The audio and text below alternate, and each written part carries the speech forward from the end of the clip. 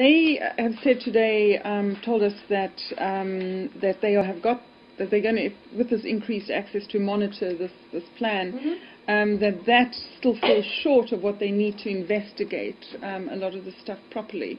What kind of access would you like to see? And also, if they don't have the access to do this properly, how do you stave off those in Congress who are arguing for greater sanctions against Iran? In terms of the congressional aspect of this, I think the fact that we have taken a concrete, tangible step by implementing this agreement.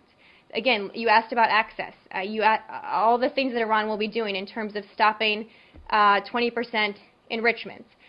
All of the things they've committed to do that will start happening on the 20th, I think we would make the case to Congress that for all of the people that have talked about diplomacy and wanting a diplomatic solution here, we are making concrete and tangible progress. We have a long way to go, but no one should do anything that could possibly derail that process. This is the best chance we've had for a diplomatic resolution forever to the Iranian nuclear program, and who knows when we'll get this chance again.